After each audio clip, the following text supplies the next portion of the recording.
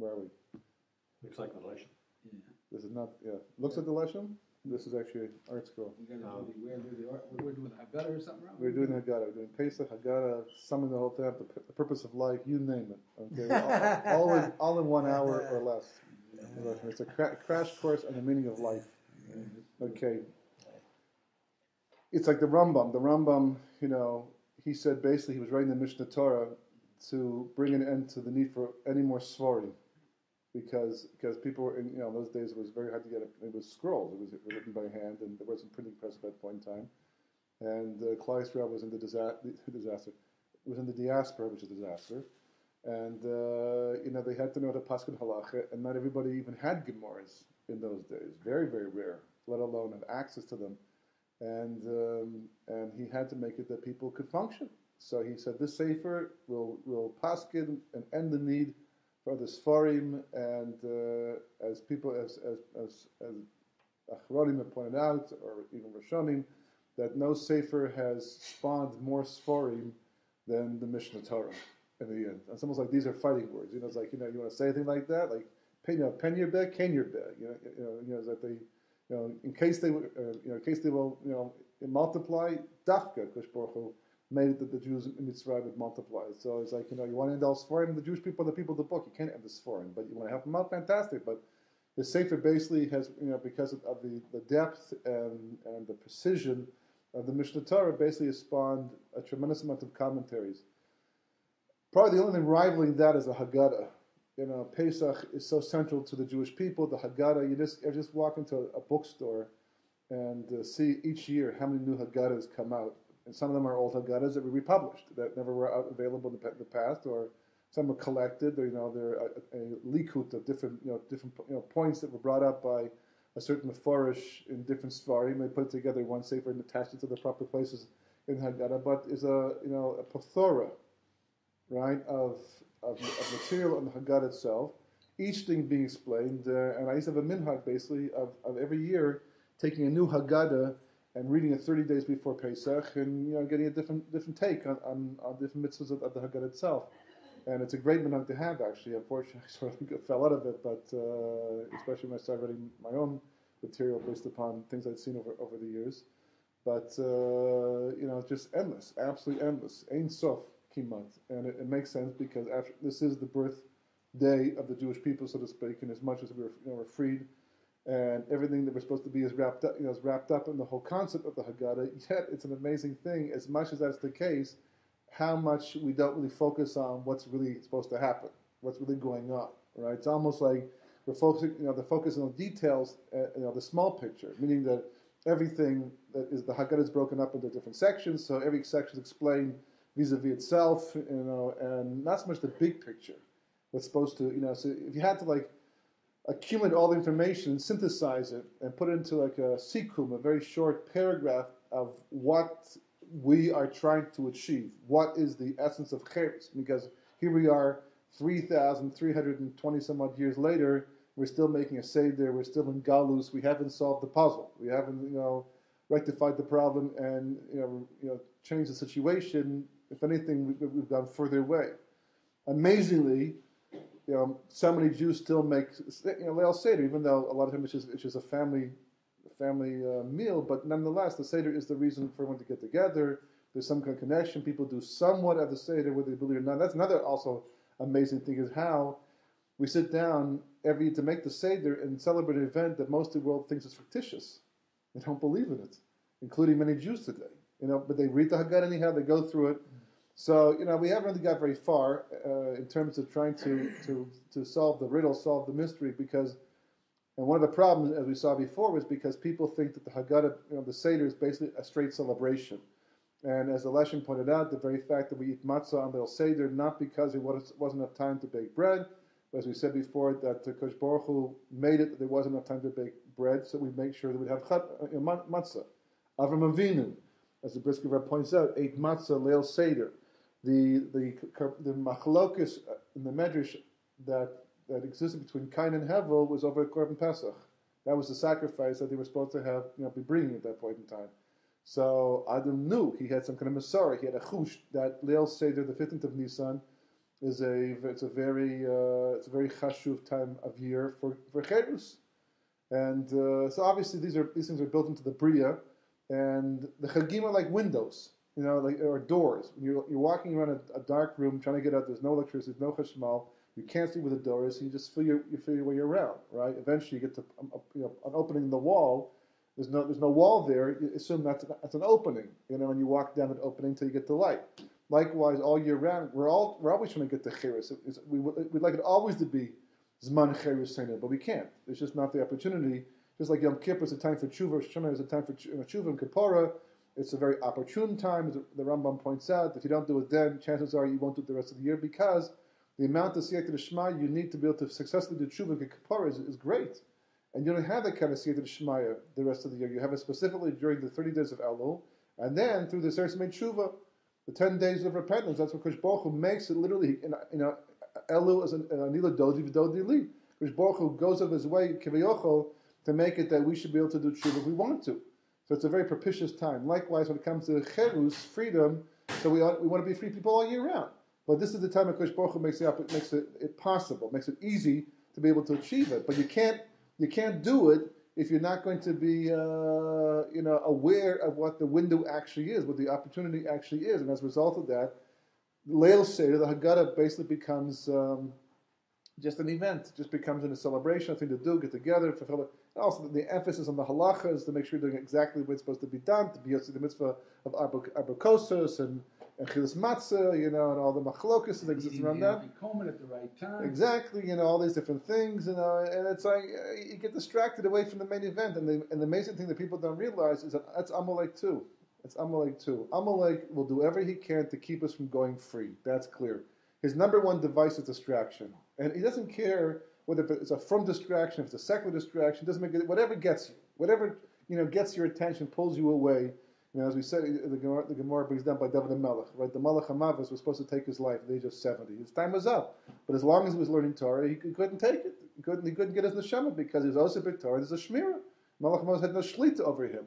So what did he do instead? He basically made a distraction by making the leaves rustle in the tree, and that caught David Melech's attention, and he went to check it out, and he climbed the ladder. As he was climbing the ladder, he was frail, so he fell down and died, right? But it's a distraction. Distractions are what kill us. And I think today we could, with confidence, say this is the most distracting society mankind has ever known, except for wars. Obviously, wars. Obviously, wars are more distracting. You have, living in bunkers and having to worry about missiles falling, a lack of food. That's a very distracting. But in terms of peacetime, this is the most probably distracting society mankind has ever had to deal with. I mean, just there's been never during wars. Obviously, when you're davening in a minyan, you're always afraid that a missile might come and the sirens go off, and that's going to distract you for sure. But during peacetime, we've never had such distractions like cell phones going off and Shemona Esrei, and they go by. Somehow they know exactly when they go off, just as the Chazan is doing kedusha, right? Or and it's distracting. You can lose your focus just like that, and changes the whole world. Person can be ready to make a bracha, Magen Avraham, right? And you have to be mechafim for that bracha for the whole Shemona Esrei, right? And this happened to me. The cell phone goes off, and it catches your attention, and the words come out anyhow, because it's automatic. I just said Magen Avraham, and I was focused on his cell phone, right? And all of a sudden, you have a halachic issue just like that. Do I go back to the beginning? Do I start all over again? Do I have to continue?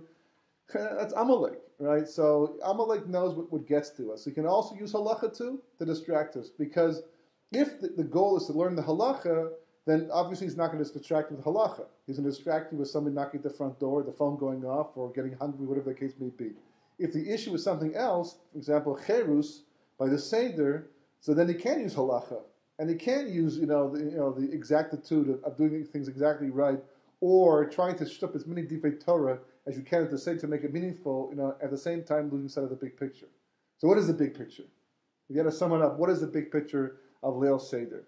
So there's a pasuk, right, that we say every single day as part of Pesukah Zimrei, and it comes from, let's just see, comes from 12, right? Thank you. There's the art scroll. It comes from, where did it come from?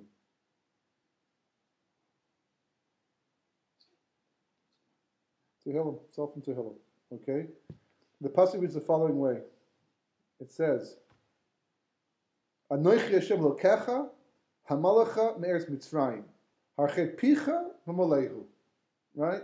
Because Baruch Hu tells you in this pasuk that we say every single day in Tehillim exactly what he was doing and why he did it. I am God, your God. Right?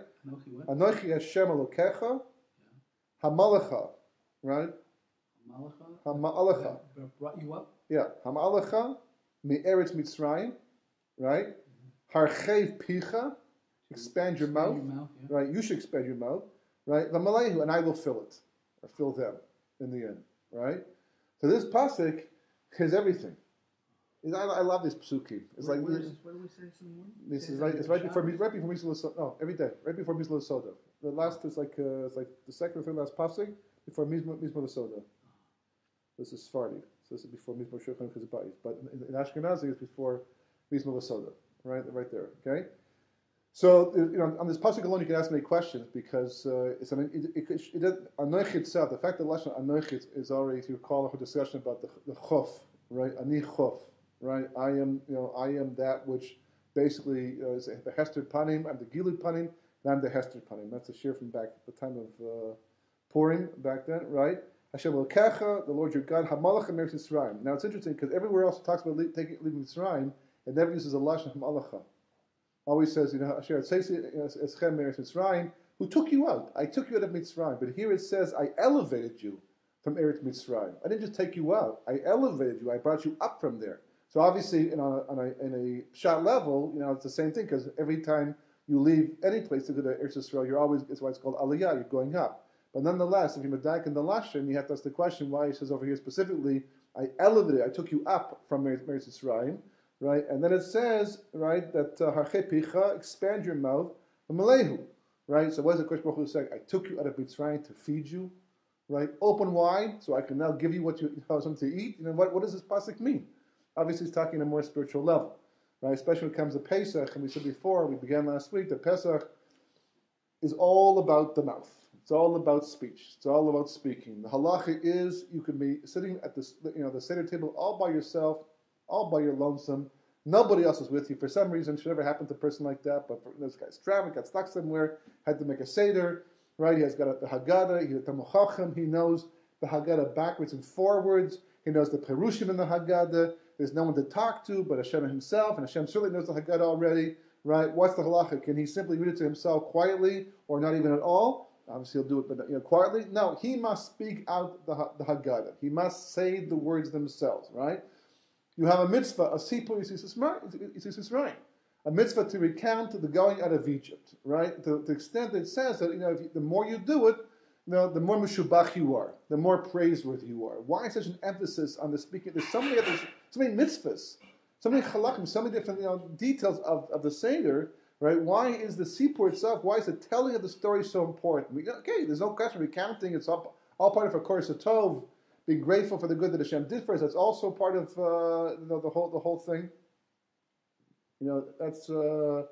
That's really what it's supposed to be about. But if you go deep into the story, right, then you see, and even before that, you go back to the whole concept of covenant. Another remarkable thing, how you get used to things, and because you get used to things, you begin to take things for granted. But the covenant that basically sealed the relationship between Avraham and Hashem, and therefore between Avraham's descendants and HaKadosh Baruch Hu for all history, is bris milah, which of course you ask anybody what does bris milah mean, they will tell you it means circumcision, which is that's what it is, right? Bris milah, circumcision. What's milah? Milah is like the circumcision. You do milah by doing by circumcising the child. Priya is removing the foreskin, but milah is making the cut. Right? That's milah, right? No, but what does it really mean? What do you mean? What does it really mean? What does the word milah mean? Oh, it means covenant of the word. The word milah is a word. So the actual covenant that the Kodesh Baruch Hu made with Abraham is actually what the Gemara calls bris krus svasayim. A bris, a covenant that was sealed with the lips. So Gemara says, what does that mean? It means basically that part of being the Jewish people is that you should mean what you say. Your mouth should be consistent with your heart. Your lips should not utter things that are not truth. Now, if you have to lie for halachic reasons, that's also part of truth, right? But the lie to protect yourself, or the lie stam, because it's an easy way out. That goes against the bris crucial society, to the actual the bris that was cut with the lips in the end. But it goes even back further, right? It goes back even further because it should be the most obvious thing that Pesach is about speech. It's all about freeing the Jewish mouth.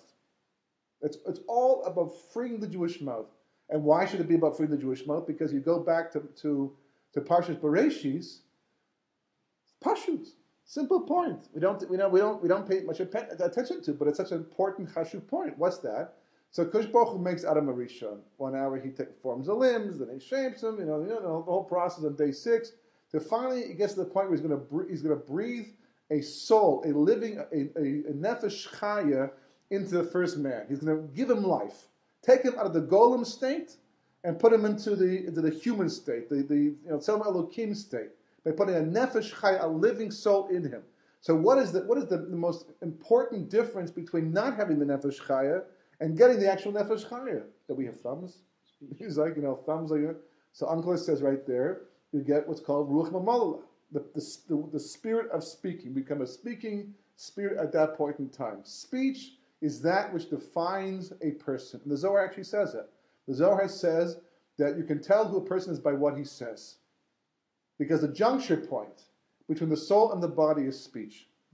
Not action, because animals also perform actions. They bring, there's a halacha, there's a mitzvah of dan lachas, right? We have a mitzvah of dan lachas, meaning that if you see someone do something that might be questionable, you judge, and they're basically an honorable person, you should judge on the side of merit. To such an extent, the Gemara says if you don't judge on the side of merit, then you can actually suffer, consequences yourself for not doing it. Mukal laguf, the person can be actually physically, injured by shemayim because he wasn't done l'chas. It's a very important mitzvah. The Gemara brings down different cases. Rabbi Kiva with his future father-in-law, his father-in-law, I think it was, So and then another Tana basically in all these situations where it is so easy, the dan l'chav chov, just the opposite. But they judge the side of merit, and that's where we're supposed to go. Right, so because actions are deceiving. Hanak Teller wrote a book years ago about judge the side of merit. He brought all kinds of stories down based upon true accounts. And one of the stories was about a gabbai who was in the subway station, someplace I guess in New York, and someone from the shul saw him, and he was about to give him shalom aleichem, and he sees him run to a treif restaurant. And the rabbi of the shul sees it. Actually, it was a rabbi of the shul sees him run to the treif restaurant. He looks, maybe he's making a phone call, something like that. Right? He looks inside. He sees him sitting down at the table, right? Food coming, and he's actually eating this tray food. The rabbi's, beside himself. The gabbai had a shul eating tray food. How's that possible? And he also, make a long story short, that he just couldn't. He heard shortly after he was in the hospital, and he just couldn't come to visit him because he knew the truth.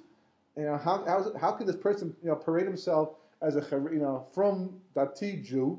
And he's the gabbai of the shul, and he's eating tray food, right? So finally, the rabbi was able to force himself to come and to visit the gabbai. And before he could open his mouth, he said, it's so good to see you, but let me tell you how it was terrible. I was in the subway station and had an ulcer attack, basically, and I was told that in such an attack like that, if you don't eat food immediately, it could be critical. And I had to run into this restaurant and eat this tray food because if I didn't, I might have died in the process. And it was just terrible to eat this thing, and the rabbi realized as he was sitting there listening to the story, how he totally misread the entire thing, because actions are deceiving, both for good and both for bad. That's why by Shabbos it's Malachas Mesheves. The whole idea of Malachas Mesheves is that it has to be thought with kavana, right? Even though we hope for the most part that mitzvahs, in with kavana, that only means in as much as when you're doing the mitzvah, your mind might drift. So it's not a problem. The mitzvah is still being done. But if you don't have kavanah to do the mitzvah itself in the first place, there's no mitzvah.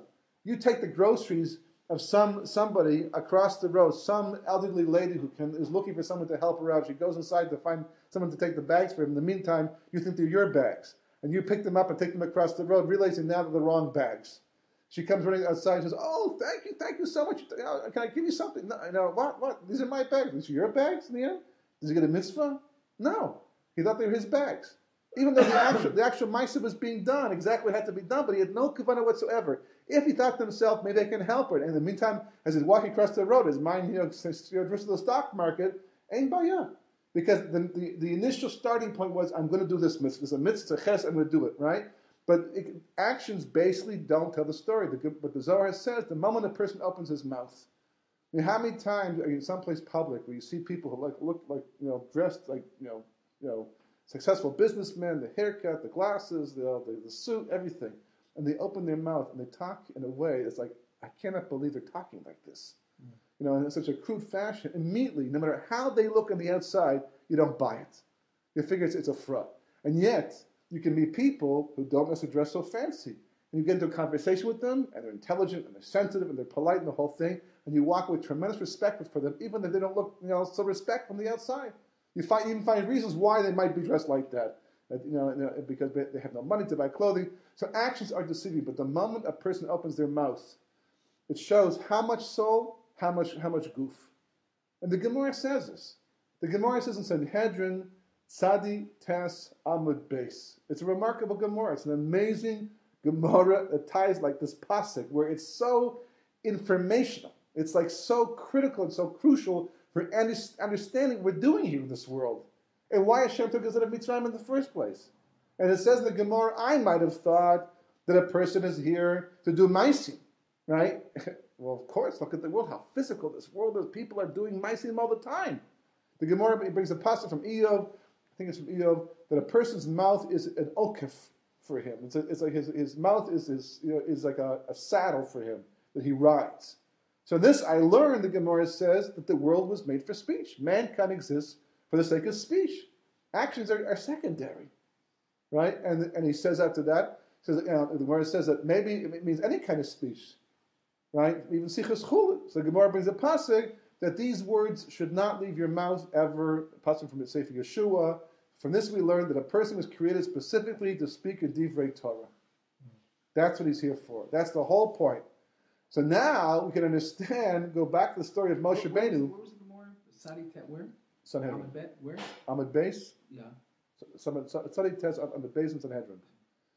So right at the top, right? So now we can go back and understand the story, right, of Moshe Benu. Moshe Benu is going down to Mitzrayim. Okay? What is his time? God has appointed you. He's telling you, you must go down to Mitzrayim to save the Jewish people. What is his chief time? Right? What's his main complaint? Why he can't do it? Okay, maybe behind the scenes he feels bad on behalf of Aaron and that comes up later on, right? But what's his main time? He says, Ani oros v'sayim. I have uncircumcised lips. And the whole story back when he was a child, in Mitzrayim, where Paro had his Khartoum, the astrologer. They told him that one day he's going to take the crown from him. So the whole test with the cold and the diamond, whatever. But the bottom line was that he's worried about oros v'sayim. So Kosh Baruch Hu says, who's the one who forms the mouth, who puts the words in your mouth to be able to speak? Everything has been shemaim, the ears, the whole thing. What are you worried about? For 7 days he argues his entire point. But in the midst of all this, one of the most bizarre parts of the entire story, which again, a very important, critical part that people don't pay enough attention to because it's important, key to the entire thing. He's going down to Mitzrayim, right? He's got a son to do bris milah on. On the way down, he gets to the parking lot of the Holiday Inn, right? He figures he should check in first because to do it in the parking lot over here, it's not appropriate. It's just a few minutes longer. Believe me, you can assume that Moshe Benu has nothing else on his mind but doing this bris milah in his son the first chance he can get. Traveling, dangerous, okay? He waits a little bit too long, and the Kosh Baruch Hu sends a nachash to swallow him up to the point of the bris milah.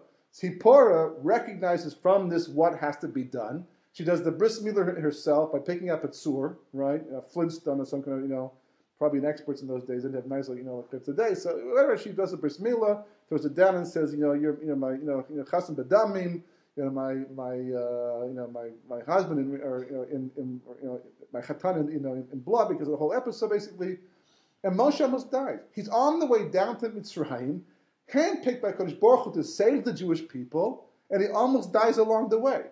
And why does he die along the way? Almost because he's almost killed along the way by God, who's sending him as a shepherd. Because this whole thing. And on top of all that, what's the halacha if a father does not perform bris milah and it wasn't even a mitzvah, like the Torah hasn't been given yet? It's not on the father; it's on the son. It's on the father too. It's a mitzvah aseh on the father to do bris milah on the son until they can do the son. But what's the onish? You're over a mitzvah aseh. There's no chiyuv. There's not even chiyuv kares.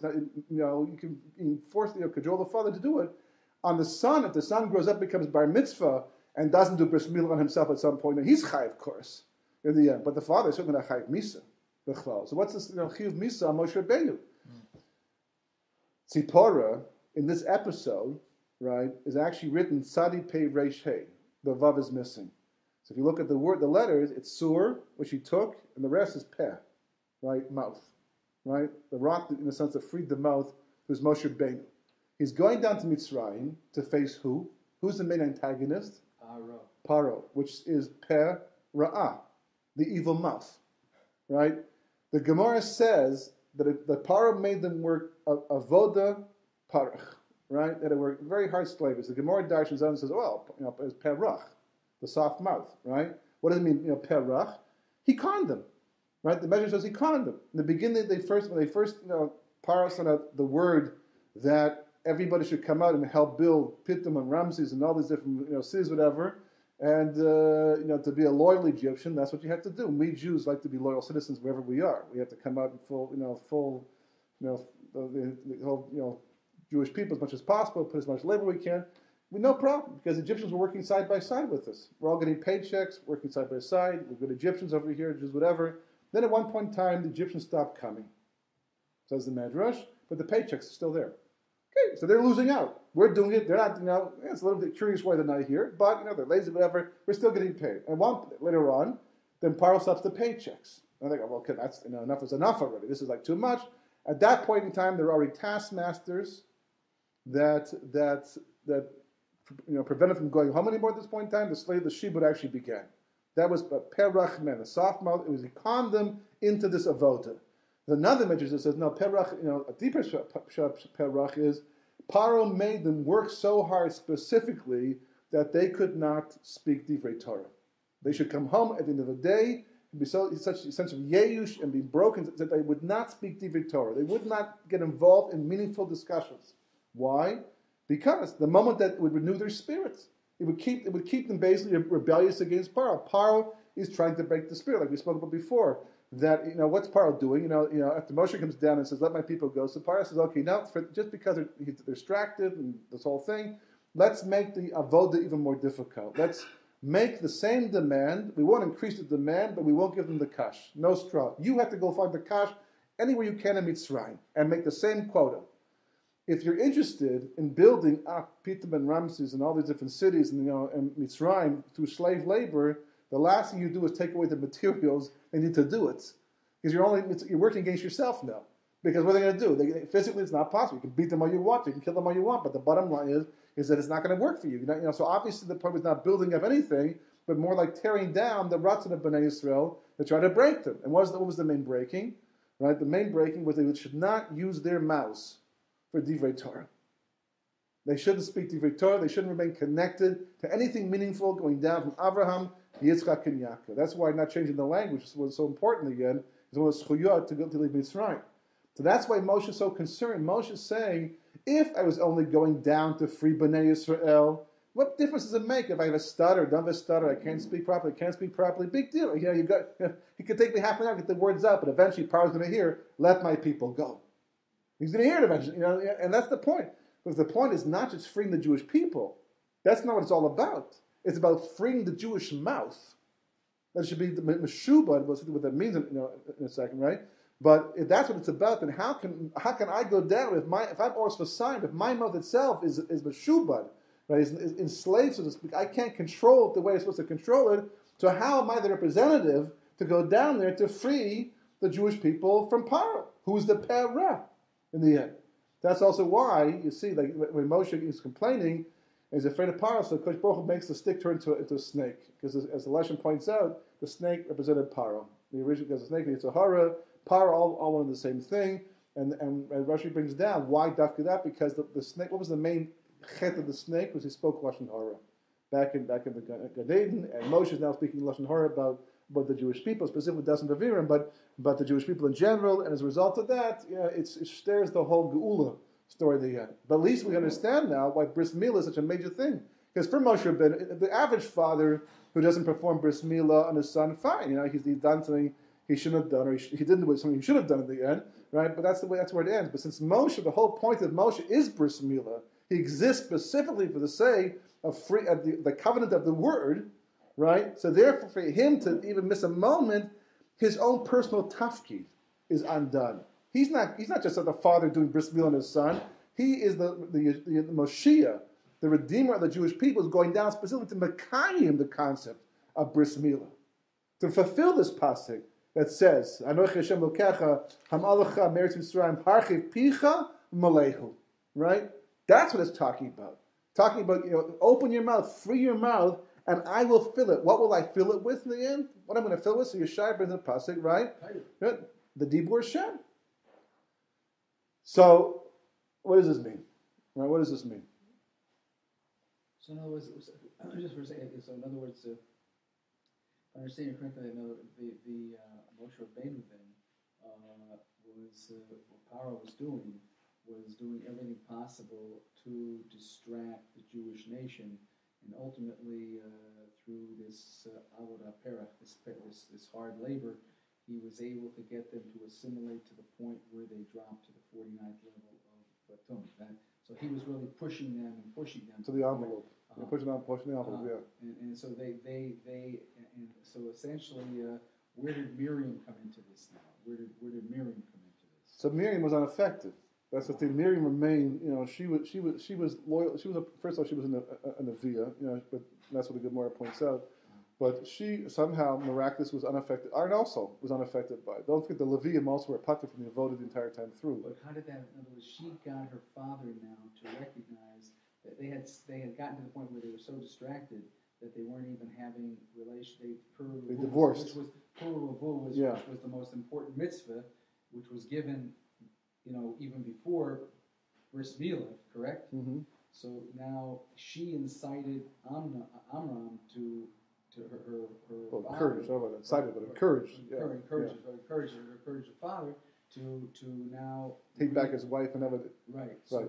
So how did that now fit into the antidote to distraction? So we'll see, but there's no coincidence.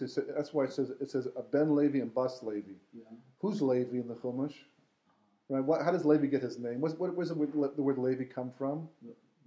From Leviah. Right. That now because of this child will act as the connecting piece between me and my husband. That's what Levi does.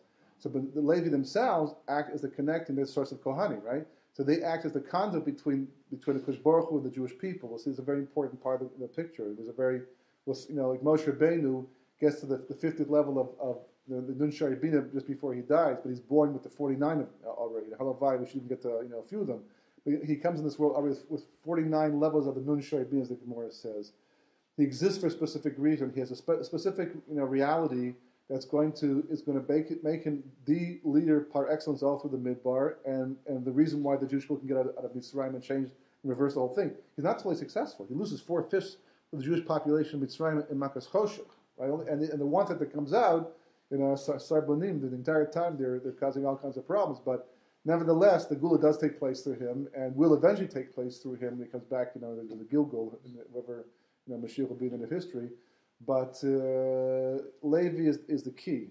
That's also by Har Sinai, by the Egel Zahav, Milashem Elai, is Levi. So I hear what you're saying. In other words, they were really not the ones that were affected by the Avodah Perach. Yeah, because they maintain their connection to Hashem the entire way through. If you attach yourself to Levi, then you will be connected to Hashem. That's their role. That's the role of the Kohen. They couldn't have a hashpah on the rest of the people in order to, because they lived very cut off lives in a sense. They were very off to the side, and the rest of the people got very assimilated. But let's take a look for a second. I hear because it's nothing like it's like the same thing today. But you have people who maintain the Masorah, and then other people who have no connection to them, and they have no. As a result, they don't benefit from the connection they have. The Gemara in Chulin on Kuf Lamed Tes Amud Beis asks the question: Mordechai Minatorah Menayim.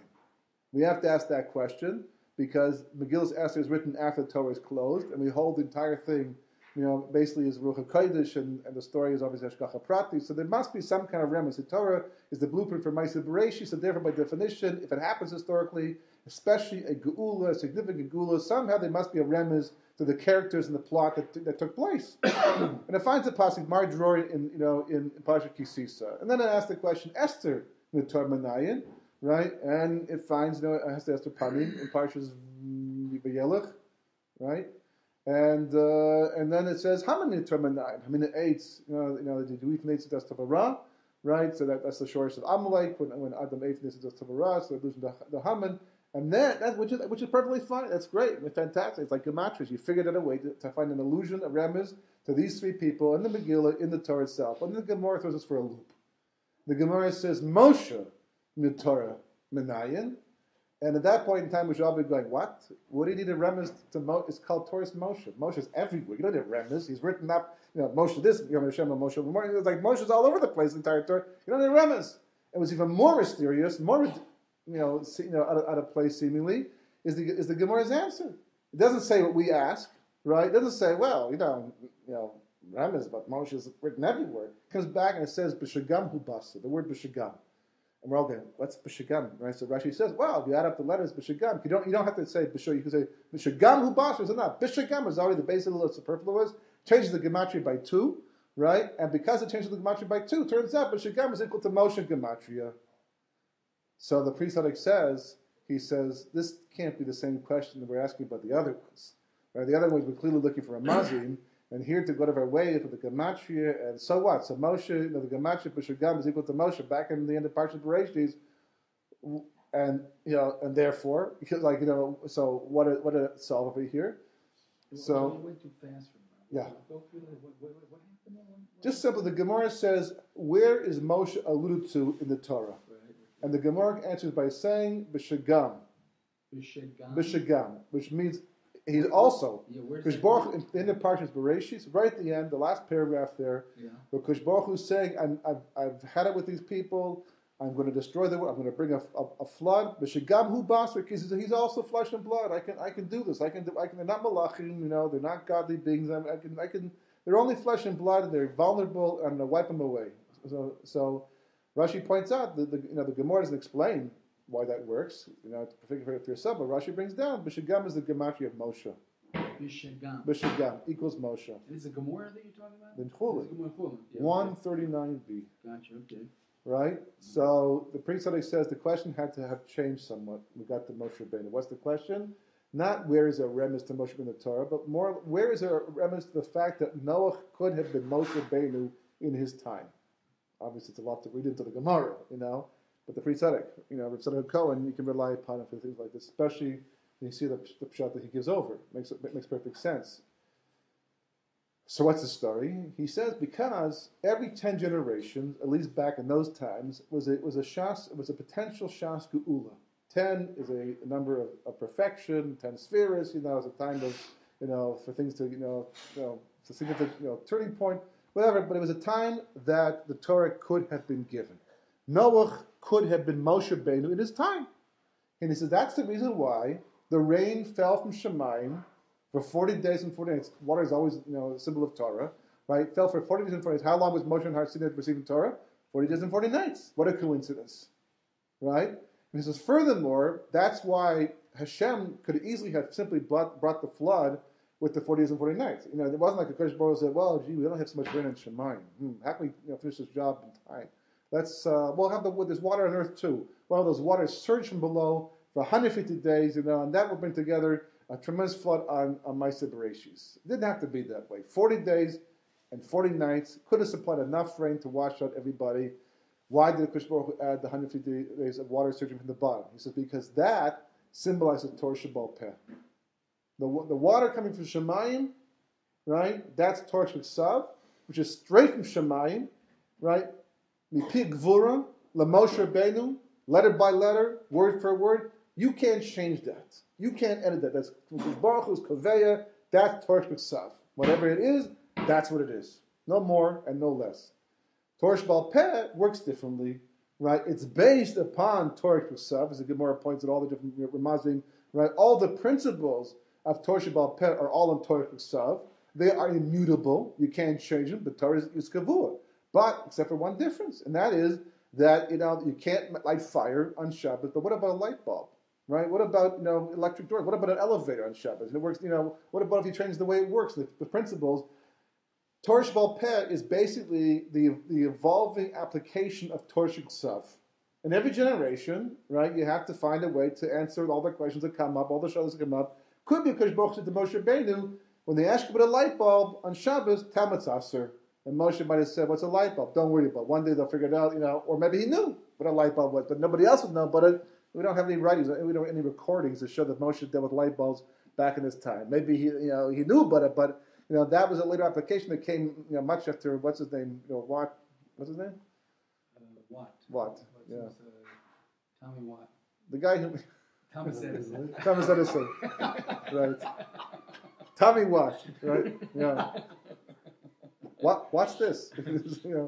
But that Thomas Edison, right? Until they had the light bulb. I suppose our engineer didn't answer that one quickly. Yeah, I thought it was too silly a question. But that until it came around. So all these applications. So Torah, there's an aspect of Torah Shebal Peh is always evolving. The Gemara, is dealing all the time with Piskei Halacha based upon principles that we take from the Torah itself, which are again don't change. We find how these principles apply to a situation today. So it's always evolving, and it comes out through the poskim. Comes into the Tanoim, the Tanoim before the Tanoim, the Zugos, going back to Har Sinai. After that, the Tanoim, the Amoraim, the Rishonim, the Geonim, Rishonim, the Akraim, all the way until today. Right? We contribute to that. So what is that? That's obviously the most controversial part of Torah itself, and that part is basically is what separates the Orthodox and the rest of the religious parts of the Klal Yisrael is Torah Shebal Peh.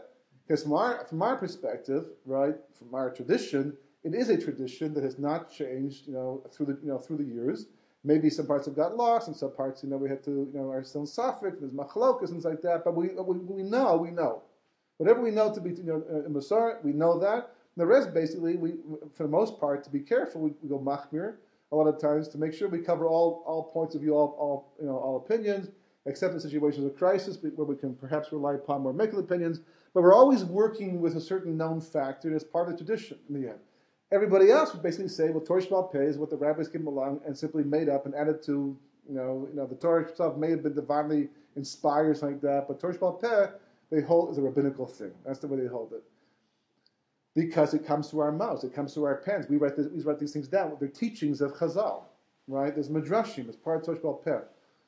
What is actually going on in Torah Shebal Peh? Could you just back up for 1 second? Yeah. I'm sorry, you said that the 40 days rain came from heaven. Right. That's symbolic of Torah Shabbat. Exactly. You said the water coming from below Yeah, was 150 I'm days. getting that point right now. I didn't finish that point. Okay, Rabbi. You didn't get that point because I didn't finish that fast, point. Rabbi. I can't think as fast as you talk. We only have one night. Okay. So the Pri Tzaddik explains, because basically what is Torah Shebal Peh? It's also Dibur Hashem. It's also Dibur Hashem. Mm-hmm. The difference is that the Dibur Hashem of Torah Shebal was a Kadosh Baruch Hu dictating letter by letter, word by word. Actually, the beginning was just letter by letter. But to Moshe Rabbeinu, and he wrote it down exactly as he heard it. No, he could ask questions. He could, say, what does that mean and where's that going? But he didn't have any, authorship other than the fact that he was recording it, as a good, we call it stenographer, writing it down, But Torah Shebal Peh is Dibur Hashem, but it comes as opposed from the outside to us, the inside. It comes from the inside to the outside. In other words, the same light that Hashem used to give over Torah Shebal instead comes through our neshama. It actually works its way down from the top, but we don't deal with the top levels of the soul, which are Chayim Yechida. But it comes down basically through the neshama, through the ruach, right? Eventually, down the level of nefesh, actually goes as far as the ruach, and comes out in the form of words. That's the way Torah Shebal Peh works.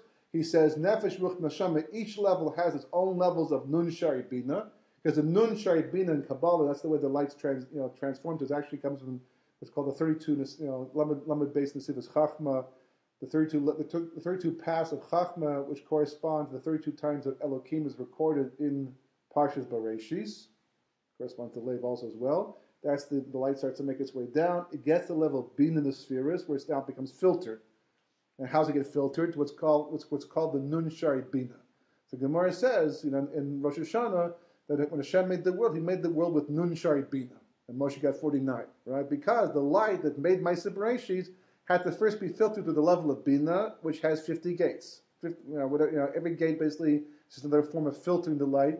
So eventually, through those 50 gates, the light is now, it's spread out enough that you can have all of this.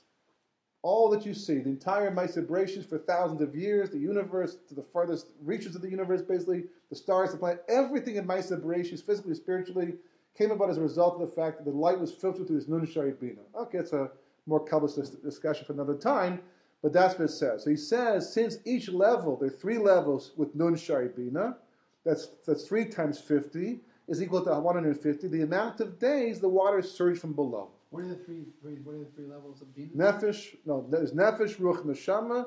Each have 10 spheres, right? So each have its own Nun Shari Bina.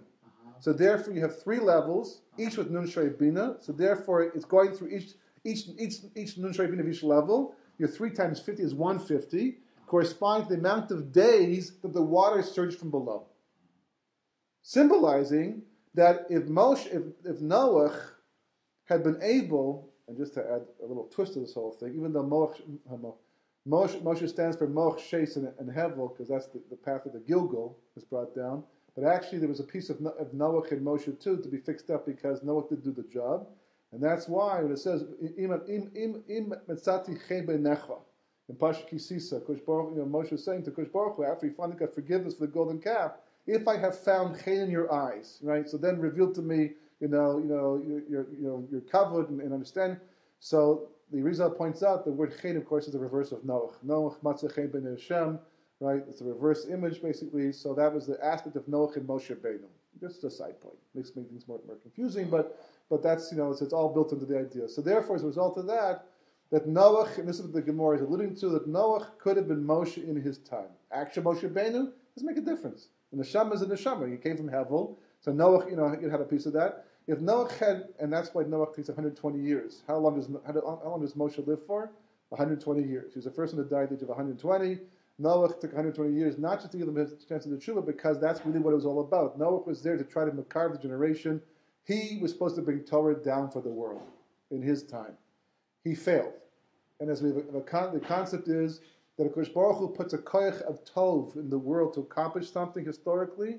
We spoke about this before. If we don't use the koyach, it doesn't go back to Shammai.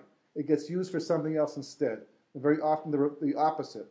So instead of Kabbalah Satorah taking place in Noach's time, instead you have the flood, the Mabul. You have water, which is Torah, coming down from above, and the water from below, surging from below. Basically, that was what Torah was. It was supposed to be it was supposed to have been instead the Torah Ksaf and Torah Baal Peh. It didn't work out that way. Instead, we got the flood. But the point is that's the story. But the point that the priest is bringing out is how basically Torah Baal Peh works. Torah Baal Peh works because basically a person has become a conduit for the light of Hashem. That's the goal. We have this mitzvah of bir chumetz, right? Every other time of the every other Isser, Can you have treif in the house? Yeah. Right? Is it asher to have treif in your? If you're cleaning when he shows up, it's the Filipinos like that. She comes to your house and she brings with her a piece of meat that's not kosher. She wants to leave it in your fridge for the day, right? Is that mutter? Is that asher? Can you cook treif? Can you work in a? There's a shayla, relevant Charlotte. Can you cook in let's say a nursing home someplace where you're actually cooking treif meat for the people, not Jewish people there. It's all Gentile, right? For them it's perfectly permissible. But you're a from Jew. Can you cook that meat for them? The answer, of course, is yes. It's mutter because there's no issue to cook the treif meat. Basar b'chalav is a little bit different, but also it starts off heter anyhow. Special, it's a chok, it's a different type of isser. But for the most part, when it comes to Surah, you don't have it. Not only that, by the way, but what happens if even by basar v'chalav, if 1/60th, of milk falls into a chillum pot, it disperses, you can't find anymore. You didn't do it purposely, right? What's the halacha? Batal b'shishi, right? If you have at least 60 parts to the one part, basically that the milk is not. Even though chemically speaking, you have to open it up and you examine in a microscope, you find little molecules of milk. Doesn't make a difference. It goes up to the tam, and the tam is not there, so therefore it becomes permissible. Same thing by treif, right? And by treif even more so, you can actually have treif heter to cancel. There's different halachas, but even the mashu is still mutter. It's not a problem. You have, as long as the proper proportions. Only by chumash is there a mitzvah dafka to give up every last drop, even a mashu, right? The mevatel or sell it, what the case would be. Why specifically is that the case? It's also a photo source. Yeah, for a similar reason. We'll see why. But this, we'll see what, but for some reason, right? This is the reason why. Because the whole point of being an Ohr Ganuz, because Baruch Hu takes us to the first mitzvah he gives the Jewish people, right? We're in Mitzrayim still. As Rashi points out, the Torah could began in Parshas Bo, where the first mitzvah Hashem gave to Bnei Israel. What's the first mitzvah he gives to us? Kiddush HaChodesh, right? To sanctify the new moon. Could you even do the mitzvah Mitzrayim? No. Could you do the mitzvah even in the Midbar? No. They get to Israel, conquer the land, whatever, divide the land, establish the Sanhedrin. With the Sanhedrin, you can do the mitzvah Kiddush HaChodesh. Why would that be the first mitzvah given to Klal Yisrael? The Rambam says that without one Jew in Eretz Israel, Can't do it. the Jewish people don't exist. Yeah. So the question is, why is that the first mitzvah? Observing times. Observing times. Observing time? Yeah, okay, but there's a mitzvah for that too. That's crucial. That's a part of who we are, basically. But why would it's Yedua that Akash Baruch Hu gave every mitzvah to Klal Yisrael at a specific time because of where they were holding and where they had to go. Every mitzvah was somehow attached. That's why by Mara, or they had the whole episode with Mara with the water, right? And as a result of that, they got Shabbos dinim. All of a sudden, just out of nowhere, with these mitzvahs came up. No, because whatever was learned over here paved the way for these specific mitzvahs. So Akash Baruch Hu gave the mitzvah Kiddush HaChodesh to Klal Yisrael on the way to Mitzrayim, which is why Rosh Chodesh is mentioned in the Haggadah as well. You might have thought it should start from there. Why? Why would I think that way? Why do I think the story should start by Rosh Chodesh Nisan? Because the whole mitzvah of Rosh Chodesh began with that mitzvah. Why? What's the connection? Because Baruch Hu says to the Jewish people, okay, I'm about to take you to Mitzrayim. I have stepped into history. I don't like doing this. I'm always running the show, but always from behind the scenes. I don't like doing miracles because the Sibah Mechuvenet, for which Ma'aseh Bereshis was created, is Bechira. Bechira, by definition, requires Hester Panim. The moment that Kodesh Baruch Hu steps into history and he makes it that it's obvious that he's doing things, it's a nace. What's a nace? The word nace means a banner. So it announces Hashem is running the show. Hashem does not want to have to work because it takes away the whole Sibah from Ma'aseh Bereshis. He wants to do things in a way that you can choose using your intellect. That's what the Sforno says. Why is man made B'Tselem Elokim and not B'Tselem Shekai or some other name? Because Elokim, the word Elohim itself can be used for a shofet, because the Sforno explains that Elohim means any intellectual being that uses its intellect for the sake of distinguishing between one thing and another thing. This is what Kodesh Baruch Hu did to make Ma'aseh Bereshis, and that's what we mimic at Kodesh Baruch Hu. We use our brain, our intellect, to figure out truth and what has to be done. The Torah guides us, but you have to use your mind all the time, which is why it's used by Shoftim as well. That's what it's all about. So Kodesh Baruch Hu does not want to have to step into history in any overt way if he doesn't have to, but he's doing it now because we weren't Zeicha. As we said before, the Jewish people did not choose Geula. It was only because of Bris Avos that Kodesh Baruch Hu stopped the process of assimilation before Makkah is done and reversed the process with every Makkah until finally got to Nun Shei Kedusha because of Bris Avos. If it was not for Bris Avos, the Kodesh Baruch Hu would have said, bye. You guys didn't choose it? What do you want from me? I gave you a chance, But Bris Avos meant somebody had to leave Mitzrayim at some point in time. This is the last generation. After you guys, there's no one left anymore because you'll be assimilated. So Kodesh Baruch Hu stepped in on behalf of Abraham, Yitzchak, and Yaakov to save Klal Yisrael. So therefore, Kodesh Baruch Hu is not going to squander the opportunity, so to speak. He says, for me to go ahead and step into history in such an obvious, overt way that even Paro is being forced to understand who Hashem is, not Elokim, because Elokim works b'derech teva. Even Paro knows Elokim, which is why he's throwing them into the Nile River, as Rashi explains. Because now that Elokim works, but through teva, and he always used the flood. He knows Elokim, but Mi Hashem, he says. Why should Paro have to know Mi Hashem? Why this whole thing? Because Baruch Hu is saying that this is going to establish the whole reason why I'm doing this and who you are as a nation. So the first mitzvah he takes is Kiddush HaChodesh. Why? Because the moon symbolizes the Jewish people. As the Gemara points out, Elikui Lavana is a bad symbol for the Jewish people. When you go outside and you do Kiddush Lavana, you recover Pnei Shechina, right? The sun symbolizes the rest of the world because it's 365 days. The physical world is symbolized by 365 days.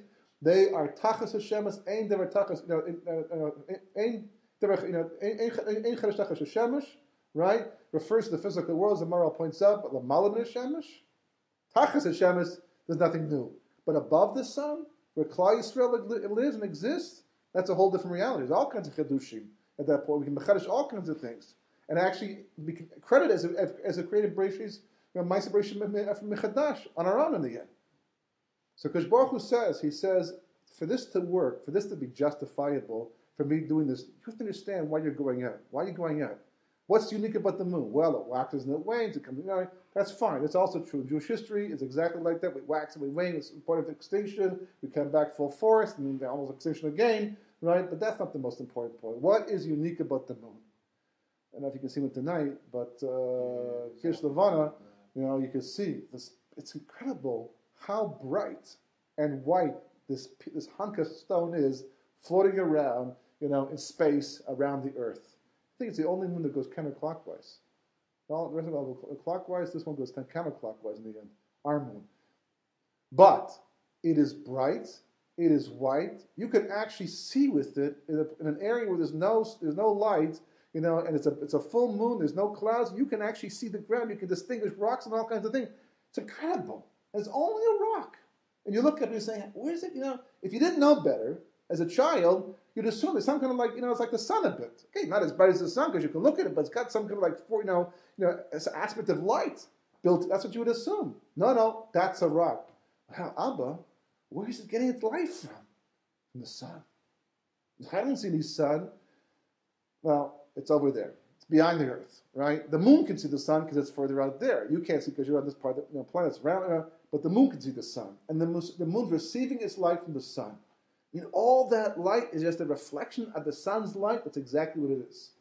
So Kadosh Baruch Hu says to Moshe Rabbeinu, you're not just an Ohr Lagoyim, right? Don't think that I'm taking you to become an Ohr Lagoyim. It's not in the classical understanding of Ohr Lagoyim. Like, for example, Einstein with equals mc squared. Is that Ohr Lagoyim? Some level, maybe perhaps not what the Torah means. Karl Marx, every turning point, every change of philosophy and history, somehow there's a Jew involved somewhere in the process, right? Is that what the Torah is talking about? No. So then what are we talking about? More accurately, the Jewish people are reflectors to the Goyim. Not just Ohr Lagoyim, reflectors to the Goyim. The whole point of Klal Yisrael is to reflect the light of Hashem, who's like the sun, to the world. And if you have a lunar eclipse, right, for example, at nighttime, right, where it gets covered up for whatever reason, the earth blocks the light in such a way, it's dark. Is there any other source of light? Well, the stars are there, but they're not so bright. You can't tell much from the stars, right? If the moon's not giving off its light at nighttime, there's nothing else to do it. If the Jewish people are not going to reflect the light of Hashem to the world, no one else is going to do it. The world will revert back to Tov V'Vohu, as the Gemara says in Shabbos, Yom HaShishi, the Hay is the Chamishi Chumshet Torah. Shishi refers to the 6th day of Sivan. The world was commanded, if the Jewish people accept Torah, 2,448 on the 6th day of Sivan, right? The well and is good and fun. The whole is you can have a shoes to go on, but if not, the world goes back to Tov V'Vohu. Okay, that's to sum it up, right? In a general sense, in a big picture sense. Isn't it very? When you think about it, that when you see the moon and the sun, it's a rock, like you say, it's a rock. I mean, it's not a mirror; it's only a rock. Right.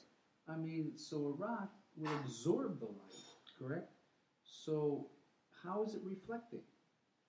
Well, it's round enough, I guess it's flat enough to be able to reflect the light. All materials reflect, except for an ideal black body, everything reflects. Yeah, the only difference is that if it's jagged. Depends how much. Yeah, if it's jagged, so it's reflected different angles. So there's not enough light collecting together necessarily to receive that reflection. Some we're far enough away, the moon is round, whatever, but enough light gets reflected to us in the end that we can see it's like a white light. It's not even gray, like it's like white. So essentially, so you're saying that we are like, if I understand, we are like the moon principally because that we are the conduit by which we bring in the light of HaKadosh Baruch Hu into the world. Exactly. And without us being that mediator or that arbitrator or that medium, then the world would be destroyed. Exactly. Go to Tohu Vohu. Go back to Tohu Vohu. Kodesh Baruch Hu steps in at some point, corrects things, but usually at great cost So to mankind. that's why the flood came then. Right. Because Noah was not Exactly. a medium. He Yeah. was not a medium. Exactly. He was not a moon at that Exactly. point. Yeah. Uh-huh. So based upon that, if you have a pipe, for example, let's say you put So in other words, in other words, it's not a coincidence that the mitzvah of Kiddush HaChodesh would have been brought when Moshe arrived. right. That's dafka. That's dafka. That's setting up. It's the fact that it's taking place at Yetzias Mitzrayim is saying this is the reason for Yetzias Mitzrayim. This is the basis. If you don't fulfill this concept, in a sense, you reverse the whole concept of Yetzias Mitzrayim in the end. But he was the medium that brought this. Yeah, into because he's existence. functioning. Levi functions that capacity automatically. That's why the whole story revolves around a Ben Levi, a Bas Levi, Miriam, and all that, because that's what Levi does. Levi is the example of this idea of acting as a conduit. And that's what Moshe's struggle is too. Moshe's whole struggle, in the beginning, he gets Aaron and Cohen to act as his, because the other pshat as to why, what oral society means, and Moshe was concerned with, because Moshe was basically living at an extremely high level. And he was saying, how can I go, this is actually it's actually a beautiful idea, because it ties the whole concept of the moon's complaint in the first place. Of Alpi Kabbalah, when the moon says, how can two kings wear the same crown? Kabbalah explains, it's not talking about jealousy over here. The moon corresponds to the Malchus of Atzilus, which corresponds to Shechina, which is on the level in the spheres where evil can't get to it. If I have to project my light into that world, this is all from the Rizal, right? Into that world, then the koiches of Tumah can get to that light and abuse it. That's what I'm worried about, says the Shechina. So Moshe Rabbeinu has a similar taina. When he says, I'm also a sign, basically, how can I translate, it's like taking a gadol ador, and asking him to go meet some bocher, let's say somebody potential might be, from one day in a bar, right, and try to convince him to leave that bar and go to yeshiva. It's like, it's like, Hechitimsa, the entire thing is like, you have to go in a place like that in the first place, and to talk to him is like an environment, it's like, it's not going to happen. It's not real. So Moshe says, how can I go down to Paro's palace? This is the source of tumah in the world at this stage of history. And talk to this Peh Ra'ah, this evil mouth, and translate the words of Hashem in a way that he can relate to it and connect to it and go out. I don't want to go down that level. I don't want to go so far in the end. So Kosh Baruch Hu says, fine, Aaron will be your Elohim. He'll be your Navi. He'll talk on your behalf. He'll be your mouthpiece. So Aaron is acting like Bina with respect to Chachma. Aaron's taking the light of Moshe Rabbeinu, and he's filtering it on a level because he's on the same level as Moshe Rabbeinu is. So therefore, he's taking that light and filtering it down that Paro can connect to it. But you see that he disappears from the picture. Once they're out of the Mitzrayim, and Moshe is now the one talking to Klal Yisrael the entire time, there's no second, there's no mouthpiece anymore. It's all Moshe speaking. You never hear but Oros Mosayim again after that. He speaks perfectly fine. He's the great communicator, in fact, right? Because now he's in an environment where he can actually, connect and maintain that level of kedusha the entire time through. But the goal is this conduit. Now, if you build a pipe, you put a pipe in the wall to bring water. You go through this whole process, right, of building the pipe in, nice copper piping, the bearers and the sink and the whole thing is fantastic, right? But as somebody, I think in Harnaf they used to do this when they used to build the buildings here. The Arabs used to sabotage a lot of the construction by putting concrete in the pipes, to block it up. And to get to later on, the building's already up, it's a big problem, right? So it's like, what good is it if you can have the most fantastic, intricate system of bringing water, but there's a stima anywhere in the system or a partial stima, you can't get the water, or you just get a little bit of water. You go, wow, see this bearers over here. Cost me 200 shekels, or $200. It's like a gold here. The sink is like a marble sink. It's, turn it on. It just trickles out. Big deal, right? So Klal Yisrael is blocked. We're supposed to be a tzidor. We're supposed to be a conduit. We're supposed to open our mouth so Kodesh Baruch Hu can fill it with His word. But as we see from the base of Mikdash, the kedusha cannot go to places of tumah. So if you're going to live a life on any level, it's not all or nothing, according to the level that you're going to live on, as much tumah as you allow to come into your life, that's how much you block the light of Hashem. When Hashem says, widen yourself, He says, that I can I can fill your mouth with my word. He's saying, get rid of all the chuppahs, even a mashahu, right? Make yourself a conduit, a vehicle through whom I can filter, my Torah, my light into the world, and metakin the entire Ma'aseh Bereshis. That's what the pasuk means. That's the whole point of Ma'aseh Bereshis. That's the whole point of Jesus' Rhyme. We don't have time right now. If you want, I mean, I said the Haggadah, right? No, I think what you also said that I think when you talked about when the Leshem says that we were not on the 49th level of impurity, we were actually on the 49th level of Tahara. 50th level at that point. 50th level. Right. We weren't at 50 because if we were 50, we would have lost the Bechira, I think. But well, we did lose our Bechira temporarily. We did, until it was taken away from us. The night Leil Seder, we lost all Bechira. Right? And that's why the 4/5 were taken out in Makas Choshik, because if you hadn't chosen Geula by that time, basically, then there was no free choice to do it Makas Becharas, because Kosh Baruch himself is Mofia, his Ohr, into Ma'aseh Bereshis, to such a degree there was no denial. You couldn't, even Paro had to admit and go running to the streets looking for Moshe and say, go out, this is God doing it. Clearly, no one else can do this thing. Pray for me. So he says, pray for me that I should, I'm also Bechor. Right, so there's no Bechir, and then the Kosh Baruch by Chatzot, which is why you have to come in is by Chatzot, pulled the light away.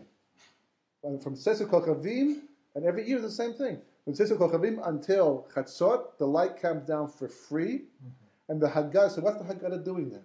So the whole point of the Haggadah... You're talking about, Leil Seder, Sesu Kochavim, starts from Sesu Kochavim till Chatzot. Exactly. Every Leil Seder.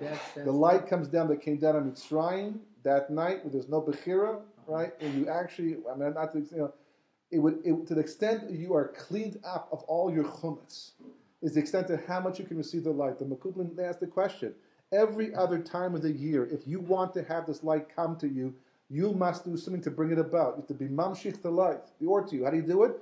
By mitzvahs, by the activities, Rosh Hashanah, you do simanim at the table, you daven, Yom Kippur, you fast, whatever. You're doing something to bring, if you don't do these activities, the light won't come to you. Leil Seder, it comes automatically. But Leil Seder is the one that we do everything. It's like hours upon hours of activities. So if what's the point of the Haggadah if not to draw the light to you? Just to make sure you're in the right place at the right time when the light comes down. But it's more than that. It's to make sure that when the light comes down, you're a fitting conduit. And that's why it begins with Seder, right? You sing the table of contents. I mean, it's going to be late, I'm sorry, but we don't have enough time before Pesach, but Seder, who sings the table of contents of everything? What's his emphasis on Seder for? Because Kosh Baruch Hu says, what's an Elokim? What did I do? The Rambam points out the first time it says V'yomer Elokim, it mentions Hashem spoke is by the creation of light. What is the point of light? To bring Seder to the world. That's what light does. Light allows you to make relationships and turn out the light. You can't say it. It's all tovavohu. So Kosh Baruch Hu, the Ramban says that the first act of will, so to speak, expressed in the Torah is the creation of light, because a Kosh Baruch Hu Elokim is somebody who brings Seder to the world. So Kosh Baruch Hu says, I take you out of Mitzrayim to make Seder in the world. That's your whole. If you're not going to bring Seder, it goes back to Tohu all over again, right? So that's the reason why the Seder is so crucial in the actual. It's called Seder to remind us that's the reason I took you out of Mitzrayim. Kadesh. What's Kadesh? The Gemara says that the whole idea of Havdalah is in the Bracha Atachon L'Dam Da'as. Why? Because Havdalah, which is Kiddush, the same idea, is a function of the intellect. It's distinguishing, separating, seeing that this is one thing, this is a different idea. The Gemara has always been mechalik, in svaras and ideas and ideas, because the idea is to get to the bottom line of an idea. You cannot distinguish good from bad if you don't know the essence of a concept. You see, for example, the world connects to holiness. So what do they have? The Holy Crusades. It's an oxymoron. Totally, right? Holy Crusades. We're going to go across Europe, go to Eretz Israel, and kill every innocent person along the way who will not convert to Christianity. Right? It's like that's called holy. The concept of the word halu comes from the word holy, because the idea of angels being holy. The world understands holiness, but they don't understand what it means. They don't understand the proper application. Is because they don't have the concept of tumah v'tahara. So the next mitzvah is orchatz, right? Washing, right? There's some base of mikdash because you couldn't touch food with with hands and all so you know what, make sure the hands were tahor. The whole seder is geared to getting rid of the chumetz. Whatever you did until that point in time, physically, right? Even take at bir chumetz, you write down. Some people write down their yitzaharas. They put in the fire and burn it too. Even if you don't write it down, but there's a little tefillah that says, it's just like this, my Yitzhahar, the Chumash is just a Yitzhahar. It's the ego, it's all things that Chazal say it. But what is it primarily? It's a stima. It's all the things that personally we have within ourselves that block us from being a conduit for the light of Hashem. So by Leil Seder, you've done it physically. But Leil Seder itself, you start doing it spiritually. Everything about the Seder is geared to cleaning you out. Not just spring cleaning, the full thing, the real beer chumash in the end. Because as the chumash leaves you from step to step in the Haggadah, the more the light can come and fill you. The more you become a conduit. And that's what Torah Shabbat Peh is all about. The Gemara in Gittin, and I think also in Erech says that because the whole bris was based upon Torah Shabbat Peh. The whole bris that Kodesh Baruch Hu made. Because that's the ultimate representation of a person's neshama, of a person's connection to the world of ruchnis, ruch mamalala, as Uncle calls it, right? It's the measure of how much soul there is in the person with respect to the body. That's the personality of a person. And speech defines it, reveals it. So therefore it's Pesach, the mouth that spoke. Because Baruch Hu calls it Yom, Chag Matzos, because we eat matzah. That's how, it symbolizes what we're doing. From our perspective, it's Chag Pesach, right? Pesach, as the Maral points out, Pesach, the mouth that spoke. That's why the Jewish people, they leave Mitzrayim, they're fleeing from the Mitzrayim, right? They're in the Midbar. Paro says, Navuchim. They're confused. Why does he say that? Because he sees them, they come right back to Yam Suf all over again. They actually went past, they were on their way. They come back and they backtrack.